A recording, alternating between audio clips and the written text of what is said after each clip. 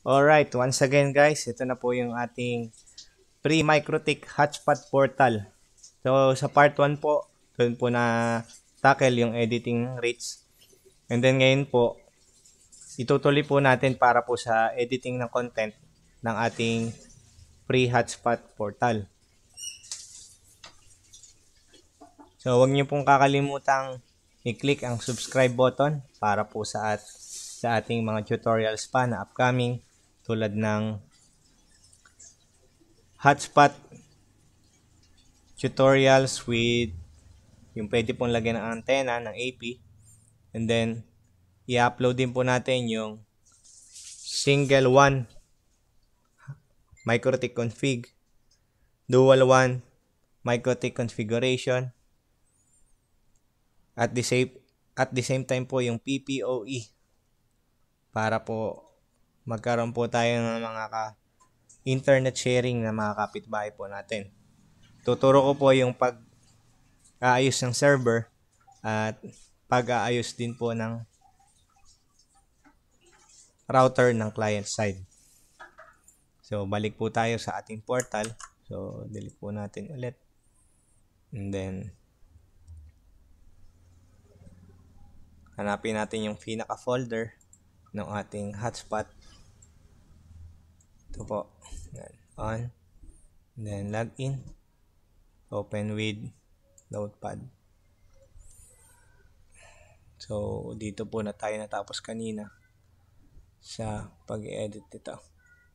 So, ito po, kahit huwag nyo nang palitan yung nakalagay po. Tulong nyo na lang po sa akin.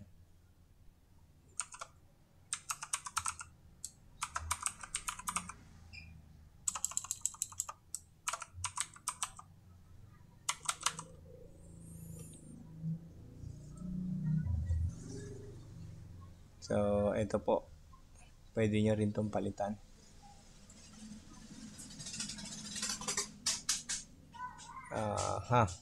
So, isa-sample ko po yung sa akin.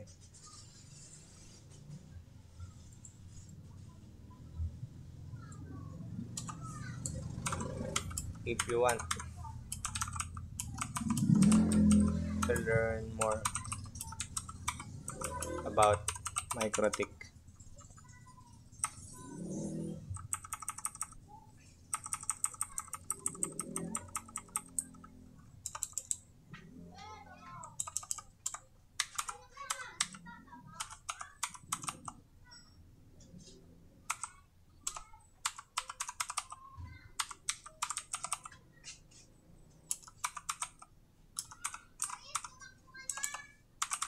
YouTube channel.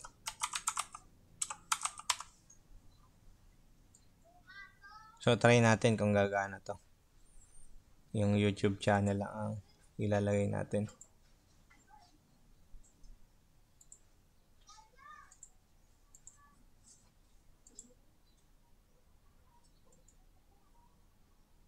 Copy.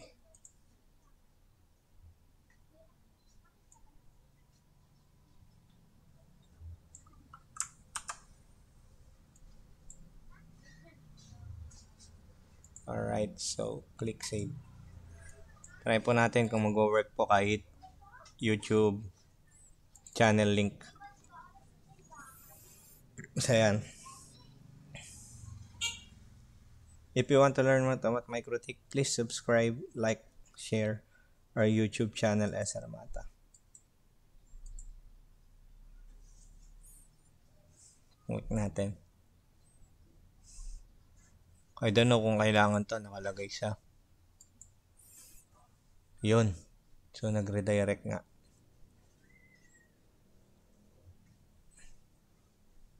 Huwag niyong kakalimutan, click ang subscribe.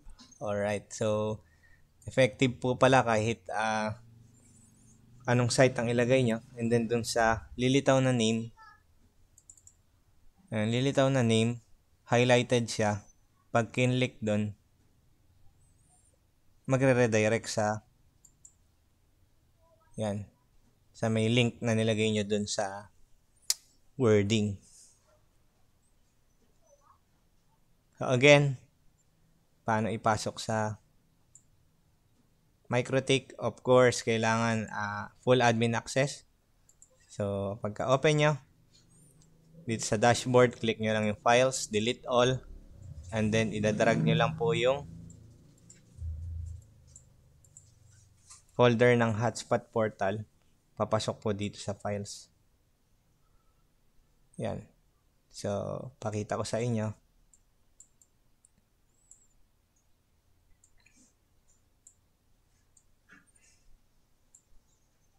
Yan. So, connect tayo sa Wi-Fi hotspot. Yan. So, sa computer po, hindi po nagre-redirect yung portal ko.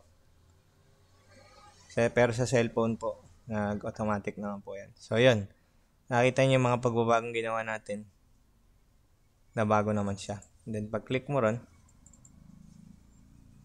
lilitaw yung ating nilagay na link.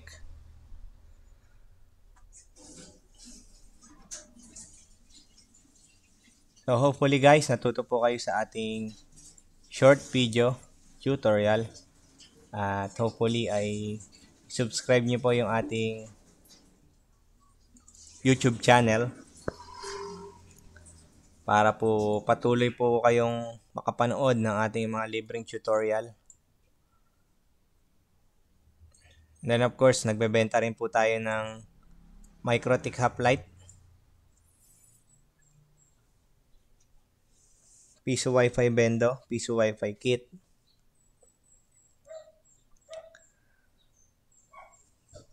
Compass product, piso Fi license, piso net, meron din po tayo.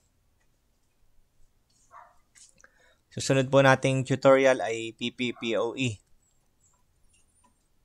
So, ang PPPoE po ay may server at may client. Server po ay nasa 1,500 to 3,000 po yata pa-config niyan ngayon. Pero kung susundan nyo po yung ating tutorial na gagawin, makakapag-DIY po kayo.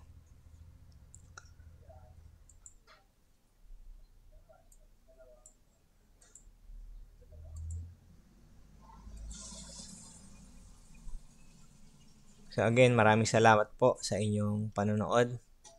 At kung meron pong problema sa pag-upload nyo po ng portal po natin, maaari po kayong mag-message po or mag-comment sa ating video tutorial para po mag-guide po namin kayo kung paano po ito ayusin. Maraming salamat po.